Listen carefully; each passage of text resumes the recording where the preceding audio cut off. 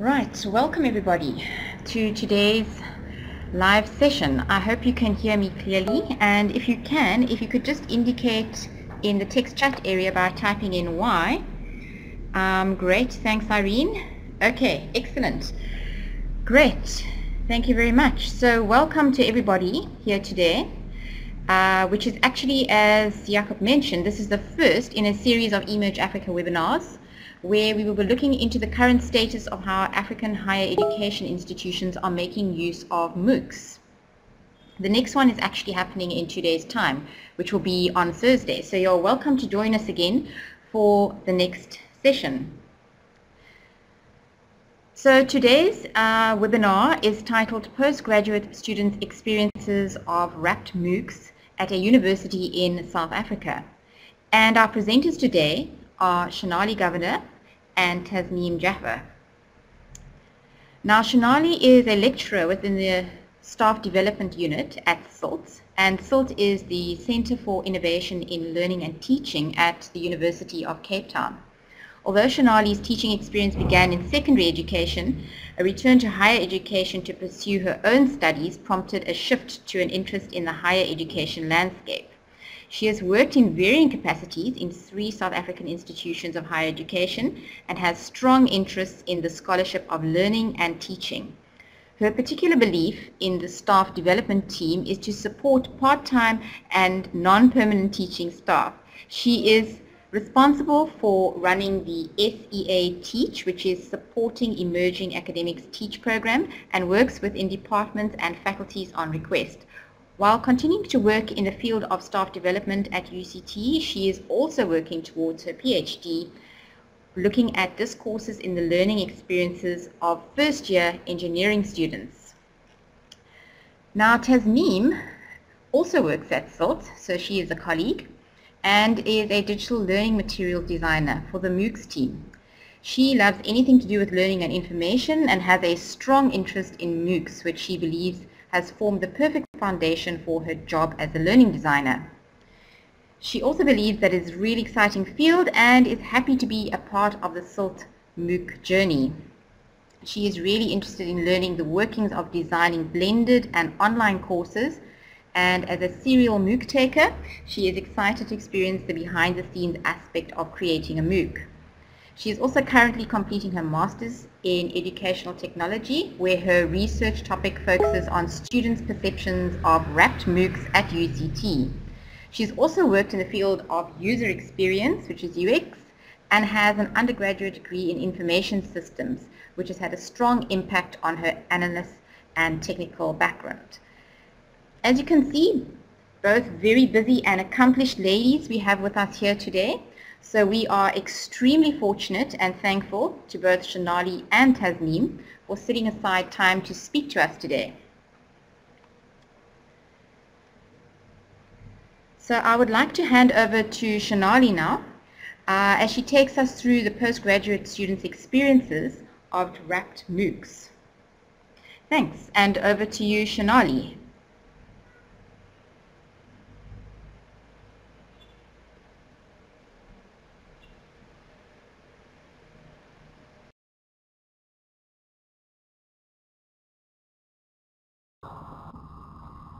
Hi Kath, can you hear me?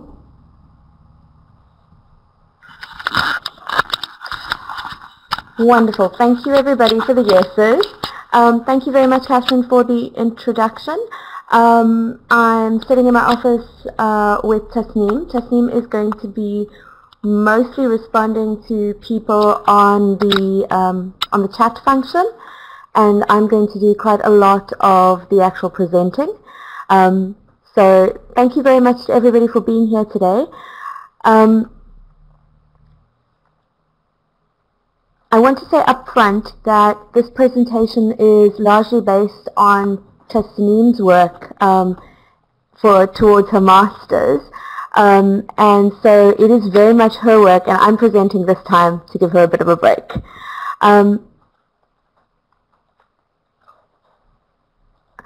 So what I'm going to ask people to do is, and I'm fairly sure that most people in the room are fairly confident and comfortable with this, I'd like you to just, in the chat space, just very quickly type out some of your ideas of what MOOCs mean to you. So we all know that they're massive open online courses, but what do you associate with MOOCs?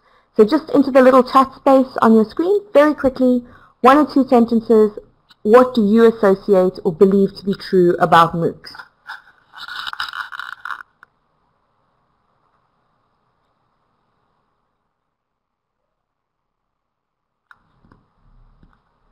Okay, so from Catherine, I see that there's the idea that sometimes MOOCs can be self-pacing, and that's absolutely true. Some MOOCs are self-paced, others, however, are very much like a face-to-face course where you start at a certain date and end at a certain date. Judith's pointing out that there's a very wide range of topics. Yes, everything from personal happiness and what to feed your child to quantum physics. Yes, MOOCs give us an opportunity to reach a wider audience. Maybe not without restrictions, but without the kinds of restrictions that face-to-face organizations impose. Yep. Yes, with MOOCs, you are the only person who cares if you complete. There isn't someone necessarily chasing you to complete. There's an opportunity to interact with many more learners, so learners from across the globe who come from different parts of the world than you. Nicola pointed out that these are large online classrooms, often very American perspectives. Depending on where the MOOC comes from, indeed, all MOOCs come from a particular perspective. Many MOOCs are based out of the United States, so yes, lots of American perspectives. Tony is highlighting the student choice element. So you decide what you want to learn, how much you want to learn, when you want to start, when you want to stop, and so on.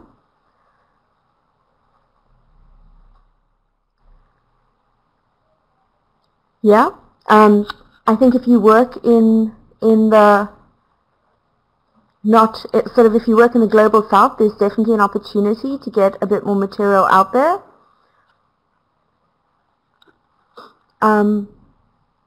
So Ruth is pointing out that perhaps MOOCs are not very good ways to make a return on investment. If they aren't supported, there's limited value. Okay.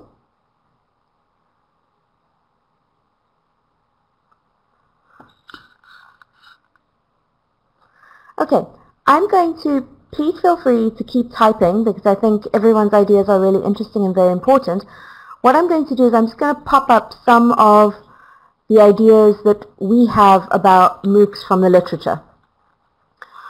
So, to a large extent, MOOCs are associated with very large course sign-ups. This isn't always the case. It depends very much on the MOOC in question. Generally, there are no formal prerequisites or admission requirements. And there are also associated with that, there are fairly low completion rates. There's usually no institutional accreditation with MOOCs and very little or no cost for enrollment or participation, with some small cost, relatively small cost for certification. Okay, so I think that we're probably all on the same page in terms of what a MOOC is and how it functions. Can I just see by show of hands, or not by show of hands actually, can I ask you to just type in, have you done a MOOC, and if so, how many of them? So just like yes and a number.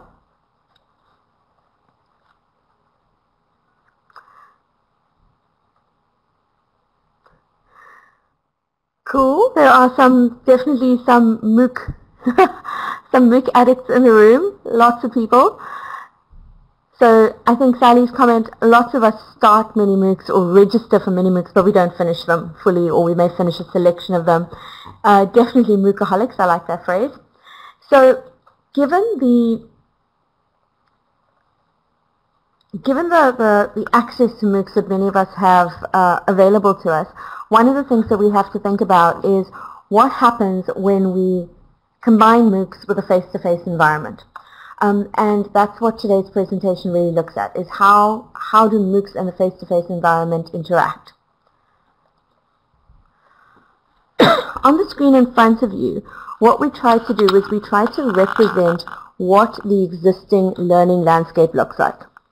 So the image in front of you has got the idea that there is an online space and there's a face-to-face space, and that kind of shifts from the formal, where there's some type of accreditation, to the semi-formal, perhaps short courses and so on with some kind of certification rather than a formal full qualification, and then through non-formal learning spaces.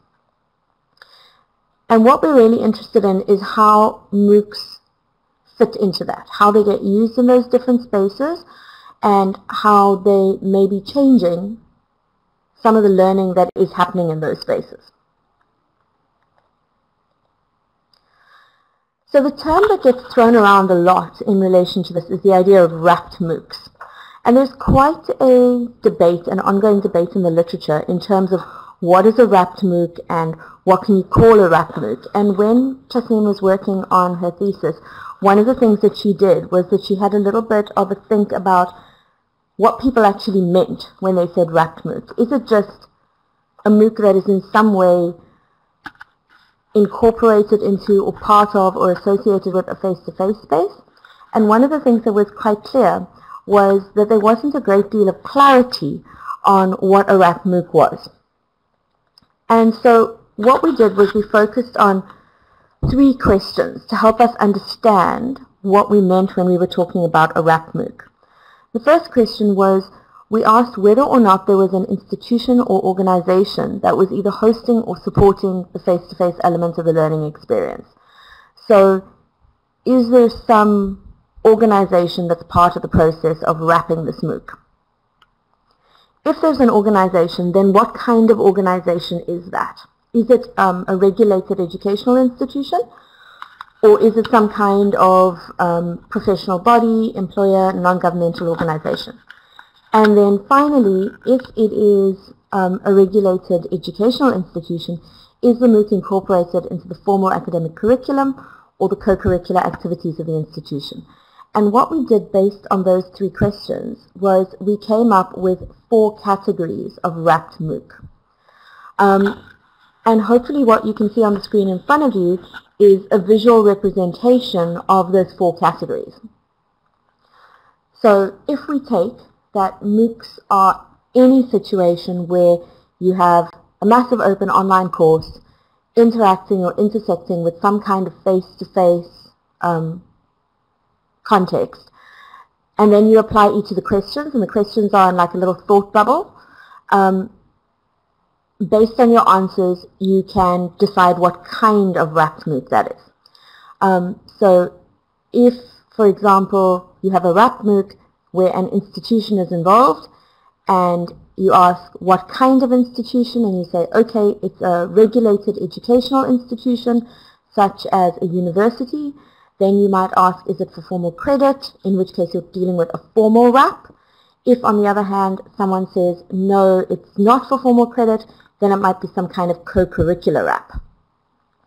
So what I'm going to do is I'm going to pause on the screen for a moment, and I'm going to ask everyone in the room to have a little bit of a think about, in their experience of wrapped MOOCs, what kind of wrap is most common in their context. I'm going to keep talking a little bit because I want to explain some of those terms a bit more. In the literature, there are MOOCs that have a face-to-face component, or where MOOC takers incorporate a face-to-face component, but there's no formal institution involved. And we've decided to call that a peer wrap. So this would be a group of people who get together weekly without any kind of institutional umbrella or support for it, and who just get together and work through some of their experiences on the online course. Also in the literature, there are a group of studies that report on what we're calling non-formal wraps. So that would be where some kind of professional body or NGO very often provides a little bit of support around the MOOC itself. There are cases, for example, related to healthcare in Rwanda and so on. The most common, we think, is actually the co-curricular wrap, which is where there is some kind of regulated educational institution No formal credit is necessarily given for the MOOC, but it is supported through the institution in some kind of way. And formal wraps are also being seen more and more. I'm just going to look a little bit at the chat quickly and see what people are saying there. So Karen says she's had an experience of co-curricular MOOCs, and she's going to tell us a little bit more about that in a moment. Judith is talking about co-curricular wraps in their department, but not a lot. So the particular study that we're going to talk about a little bit more after this is a general institutional case of co-curricular wraps. Catherine, will you tell us a little bit more about what you are thinking about in terms of your experiences of a co-curricular wrap? Right, so Karen says the type of MOOCs she's interacted with had linked, organized by formal institutions, but they were not for formal credits because it's not a degree or diploma. Okay. Right. Okay, so this particular piece of research is associated with, is what we're thinking of as a kind of co-curricular wrap. And I'm going to encourage folks to just keep making some notes about what kinds of wrapped work they think is happening at their universities. So this study was carried out at UCT, which describes itself typically as a research-intensive university. The study focuses largely on postgraduate students' experiences of wrapped MOOCs. And one of the things that's quite useful to know is that the UCT postgraduate student group is largely drawn from outside of UCT. So it's a very, very diverse group. We draw students from all over South Africa into our postgrad programs and all over the rest of Africa as well. We also have a fairly substantial American and European cohort of students or group of students in postgraduate at UCT. So it's a very, very diverse group with very diverse educational histories. The Office of Postgraduate Studies at UCT is focused on supporting postgraduates in completing their studies, and they identified a series of problems in that postgraduates are very diverse in their levels of preparedness for postgraduate study. This is by no means simply a UCT problem, and there are a couple of studies on your screen that reflect that. It's also, postgraduate students at UCT are also incredibly diverse in their attainment of graduate attributes by the end of a program. So, and once again, this is by no means a local problem. It's very much an international problem as well. And there are a couple of studies that reflect that, or a number of studies that reflect that. We've just chosen two. The Office of Postgraduate Studies then went on to identify MOOCs as a possible site for learning. So they thought that given the fact that MOOCs exist and they're out there and they're on this incredibly wide diversity of topics, it would be possible for students to do some self-study or some group study using MOOCs in order to both improve their levels of preparedness for specific activities. So for example, we had students doing stats MOOCs or learning about writing through MOOCs and so on in order to raise their levels of preparedness, or adding value to their qualification by learning, for example, to code in Python as a way of supplementing what it is that they're studying in class. However, MOOCs are associated, as we're all very aware, with a very, very high attrition rate, with a very substantial dropout rate. And so the Postgraduate Center decided to offer the idea of a wrapped MOOC with a local facilitator in a small group of students, where the facilitators were really there to support students and to encourage them and keep them as part of the process, and to try and address the idea of the attrition. So this particular piece of research took a qualitative case study approach, and Tasneem collected a very, very wide range of primary and secondary data across a sample of students. So she did a number of student and facilitator interviews, a number of student experience surveys, and then she had all of the evaluation data from the courses themselves. And once she gathered that, she opted to use Garrison, Anderson, and Archer's Community of Inquiry framework in order to look at what were the different presences that were at play in terms of supporting student learning. So in terms of the wrapped MOOCs then, what did we learn in terms of how students experienced the wrapped MOOC process? In the first instance, it was unequivocal across the data that students found having some kind of authoritative figure important to their learning.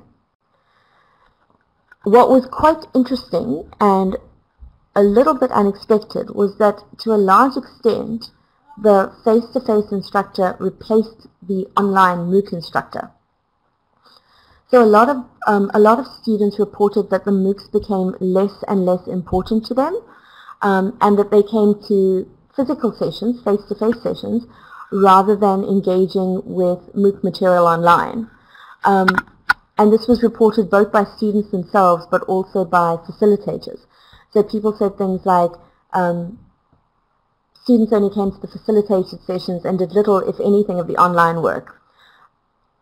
And they reported not watching the MOOC videos, but asking the facilitators to identify what was important.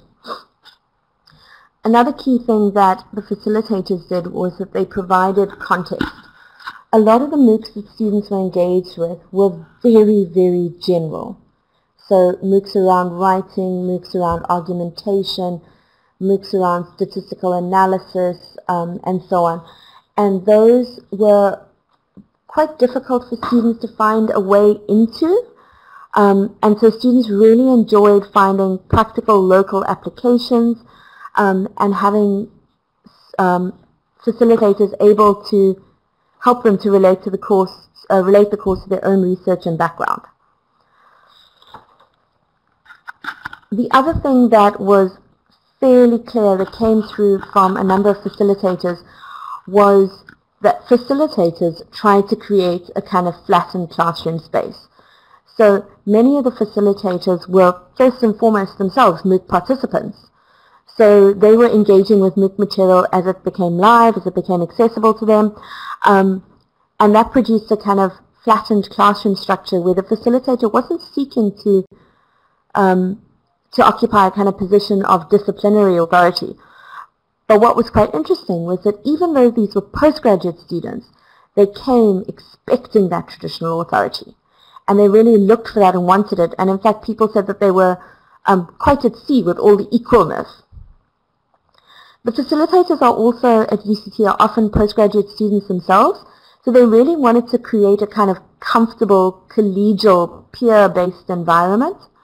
But there was quite a bit of tension there around still needing to kind of create a little bit of hierarchy or a little bit of distance in order to ensure that learning activities still happened and that students were supported in terms of answering questions and engaging with material. Facilitators also had quite a substantial role in terms of clarifying MOOC content, sometimes because of the geographical distance, sometimes because of language issues.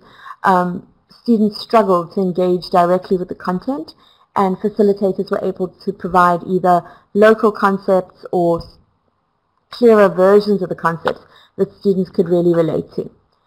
And finally, facilitators really provided a central link to foster both the social and cognitive presences.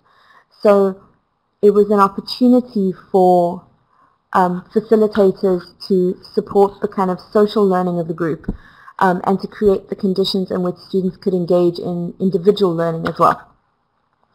Through creating practical learning activities, through creating spaces in the face-to-face context for students really to engage with the material that was being shared with them online. Okay, I'm going to pause there for a moment and just look at some of the conversation that's happened in the chat. So I'm seeing comments around, I'm looking at Karen's comment, if some of the more general tasks like supporting student learning, orientation, etc. can be done by facilitators through a MOOC, there are human resource savings. I'm not sure necessarily that there are as many human resource savings around that in our context as there can be in others. Certainly the MOOCs created a kind of material springboard for people to work from. But at the same time, the face-to-face space with the actual present facilitator was the thing that students were most drawn to. Yeah, I think Catherine's point that participants definitely preferred live engagement. There was something about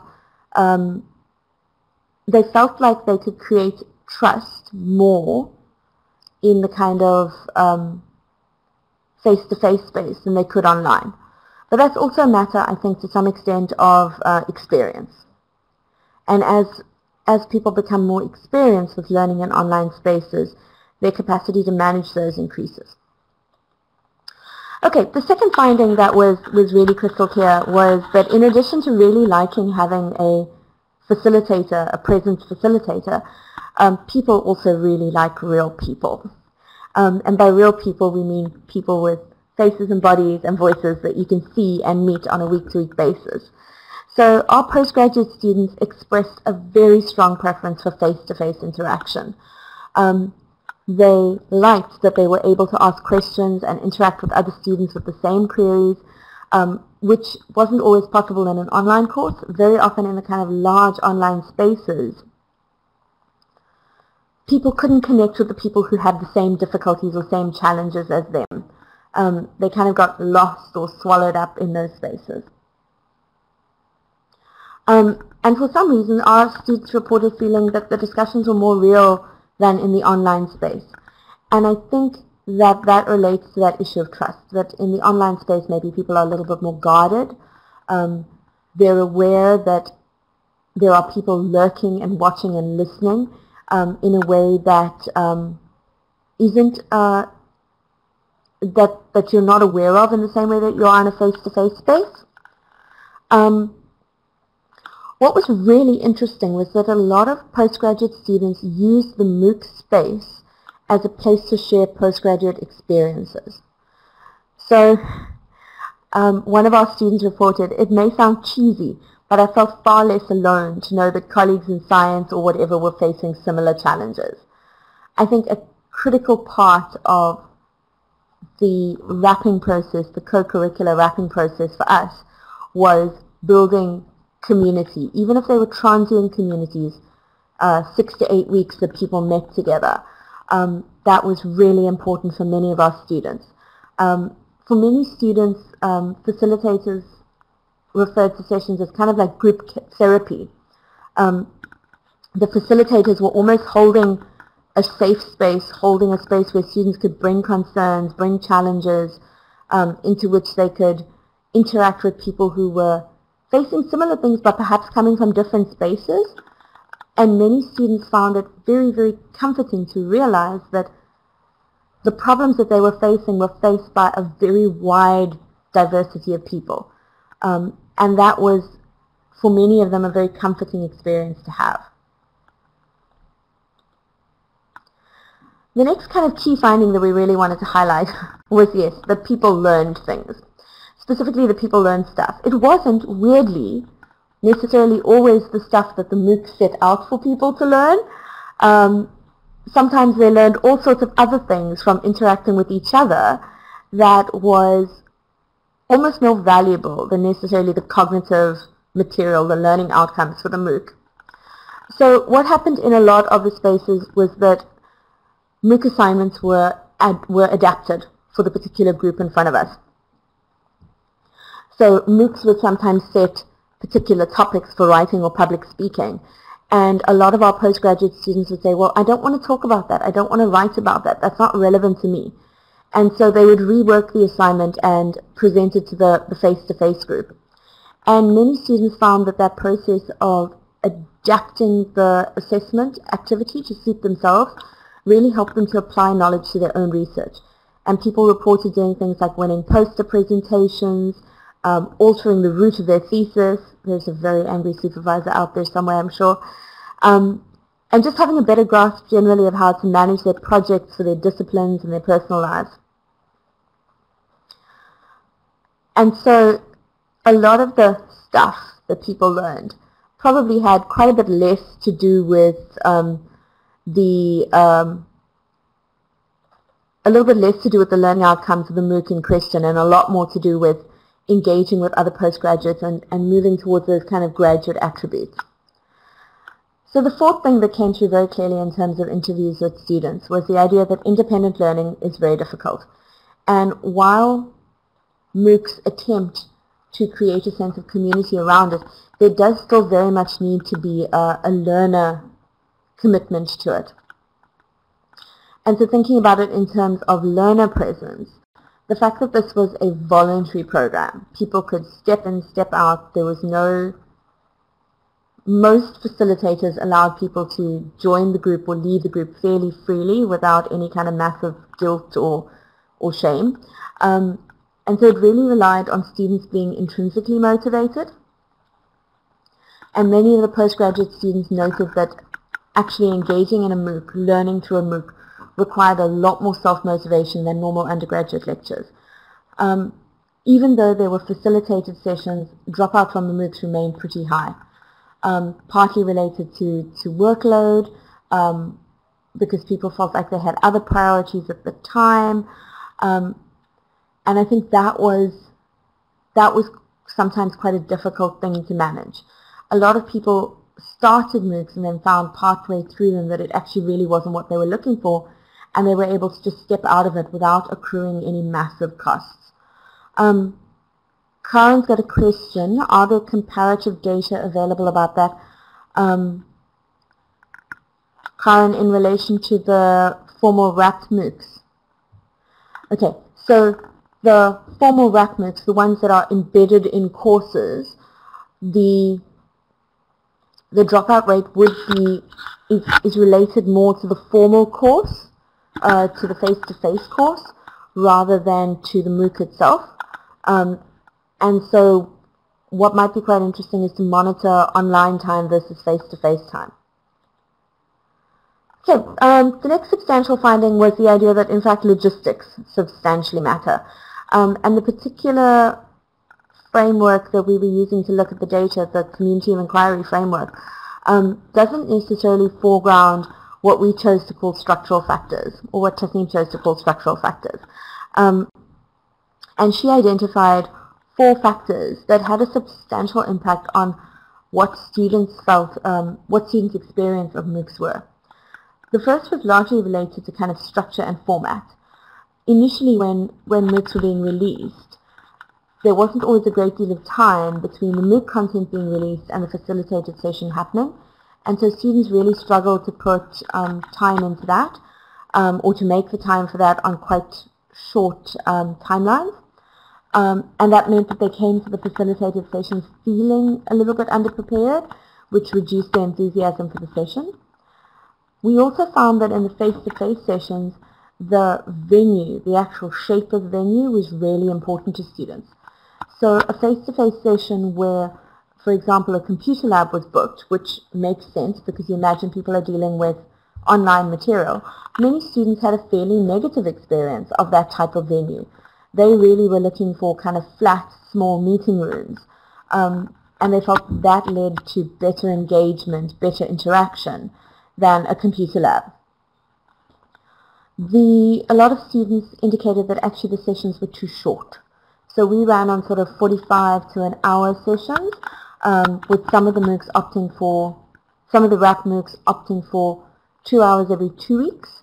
But for the most part, students reported that that actually wasn't enough time to engage adequately with the material, with their peers and a facilitator. And then there was a bit of a struggle around group size. With attrition from some of the groups being quite big, at times students reduced, groups reduced to a couple of people, and that really wasn't ideal for discussion. So the face-to-face, the affordances of the face-to-face space are really related to a kind of sweet spot where there aren't too many people, so the people get lost, but there also aren't so few people that students feel like it isn't actually an interesting conversation to be had.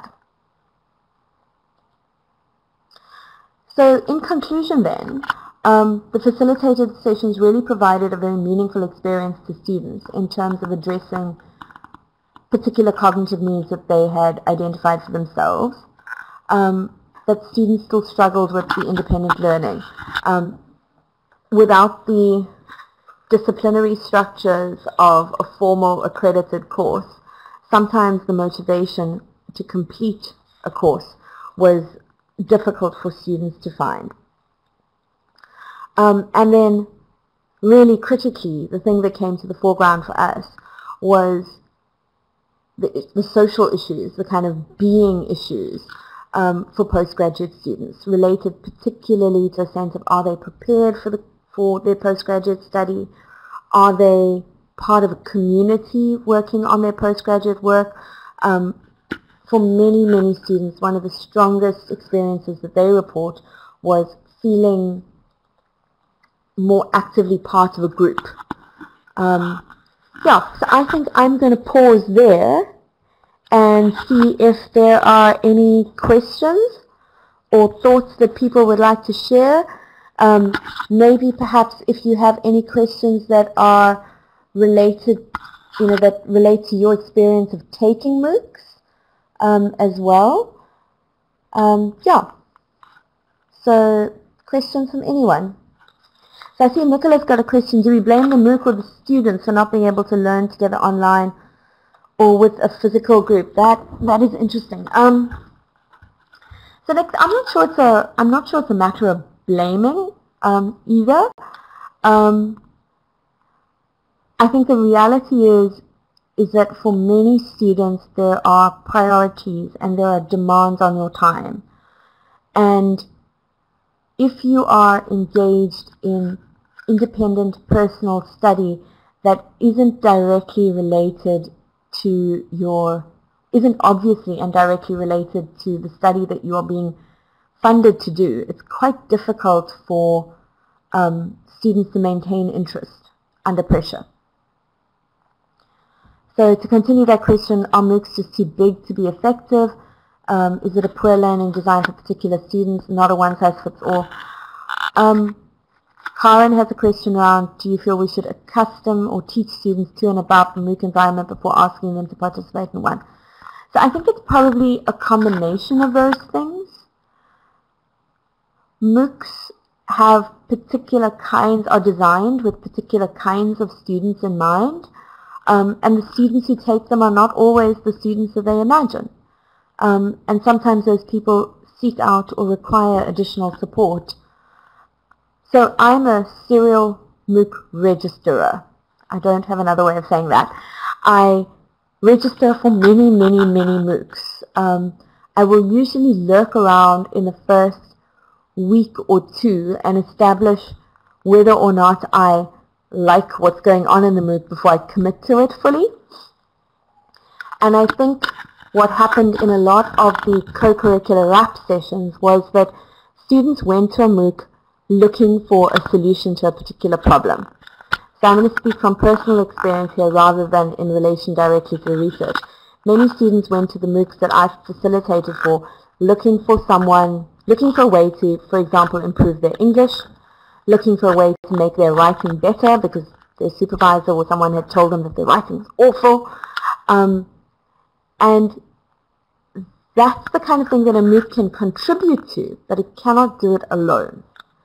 So I don't think that it's not so much a matter of one size fits all, and more a matter of some problems don't have a silver bullet. And MOOCs are definitely part of the solution to certain problems, but they're unlikely to be able to solve the problem on their own. Karen had a question about accustoming students to a MOOC environment before asking them to participate in one.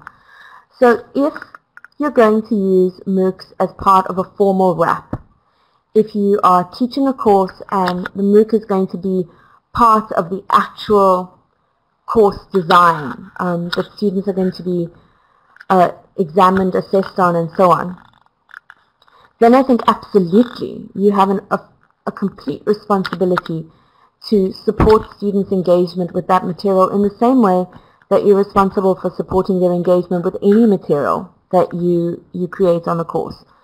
So for me, I think if you're doing a formal MOOC, yes, you should support students' engagement. I think in co-curricular wraps and the other two kinds of wraps, the sort of less formal ones, peer wraps and so on, there is less of a requirement around supporting engagement because there's less risk. If a student doesn't enjoy it or drops out of it, there is much, much less risk to them than if they had the same experience with a formal course or with a formal wrap.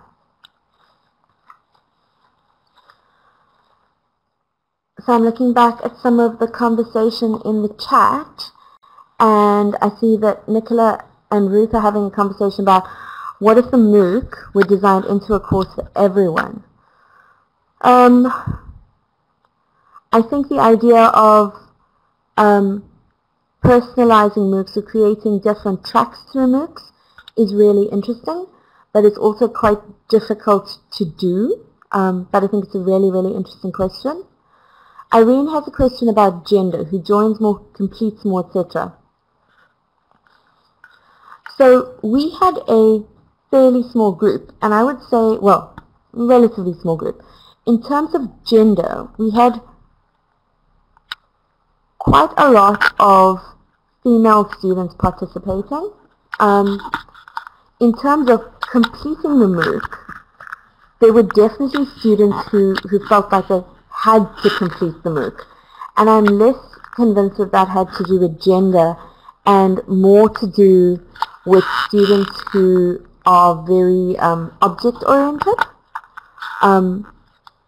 Yeah, so in some cases, I would say that, so with the writing MOOCs, students who came to me, for example, from the sciences, were very, very focused on doing all the different parts of the MOOC. They watched every single video, they did every single quiz, and they were they were determined to finish all the pieces of the puzzle.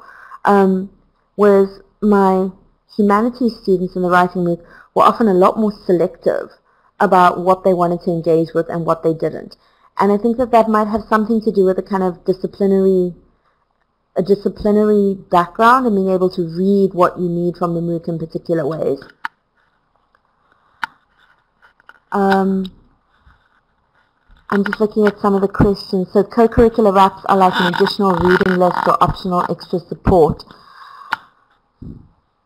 So one of the ways to think about co-curricular wraps is as sitting next to or touching on the curriculum, but not formally assessed necessarily directly within the curriculum.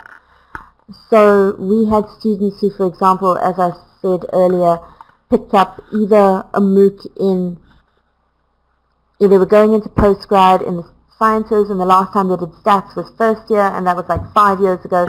So they went back and they redid a stats course. In other cases, people decided that, okay, they needed to learn how to program in a particular language, and they weren't familiar with that. So they went back and did a MOOC on that.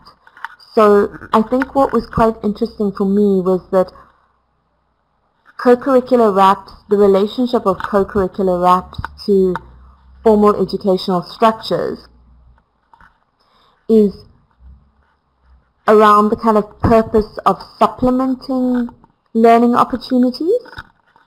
I hope that makes sense, Nicola.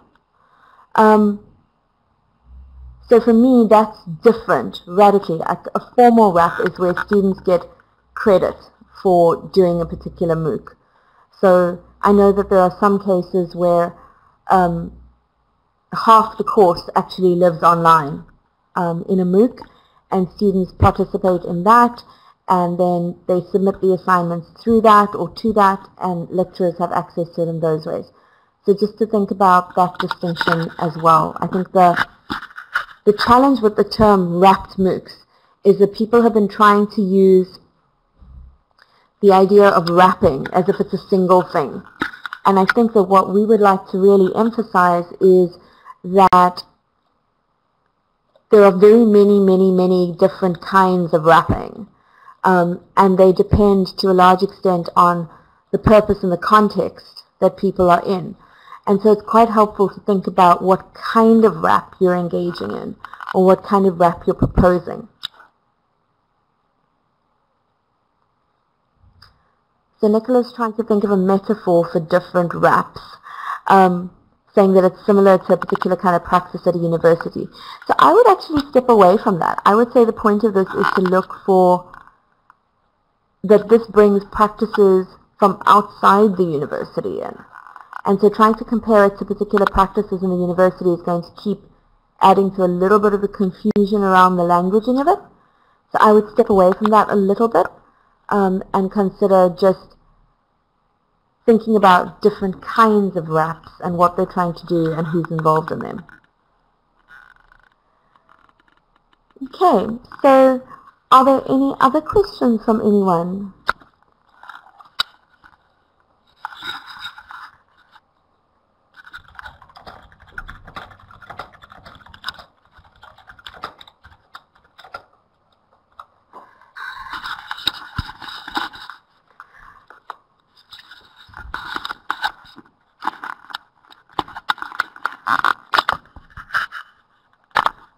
Okay, folks, so I see that, thank you for everybody in terms of your attendance at the session.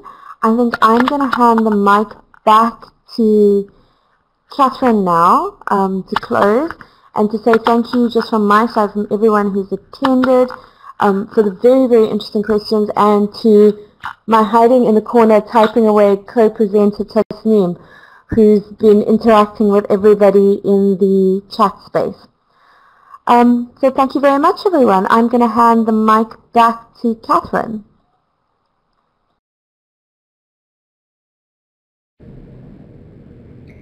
Thanks very much, Shanali, for that very interesting presentation, and you've touched on many, many aspects. And as you mentioned, yes, thank you very much to Tasneem, who has been fielding the questions in the text chat area. So you've basically tag teamed this presentation and covered everything really, really well. So any more questions that you would like to ask either Shanali or Tasneem, you're welcome to enter them into the text chat area now. And if you think of something after the event, which is also pretty common, you think of something that you would have liked to have asked at the time, but then you feel that the event is closed, so where do you go to continue this conversation? You are welcome to post something on the Facebook group page, which is here. If you would like to add another comment, another idea, or even ask a question, you are welcome to post it there. But thank you very much again, Shanali and Tasneem. This has been really, really interesting, and as Jacob mentioned at the start of the session, we have also been streaming this on a couple of live platforms, and as per usual, the recording will be made available subsequent to the meeting as well. So you can always go back and re-engage with these resources if you want to connect with the content again.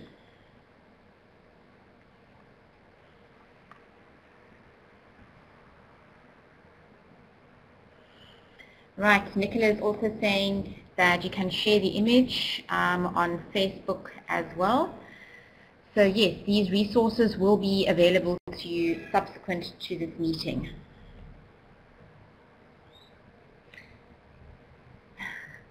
Right, Shanali, how do you rap? I was just thinking while you were actually giving this presentation, this gives a whole new meaning to rapping. And are you a rapper?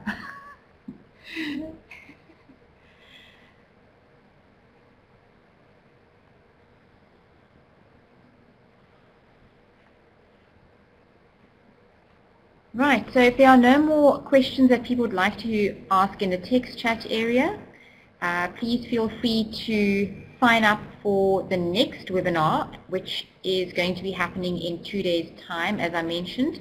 So please peruse the Emerge Africa website, where you will have a look and see all the seminars that have been organized for this special series, MOOCs in Africa.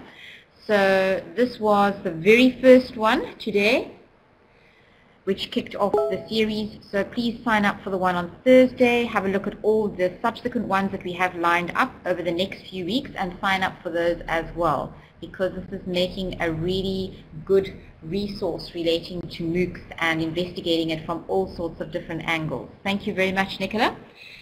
Nicola has just pasted the URL link where you can find out more information about the upcoming webinar series.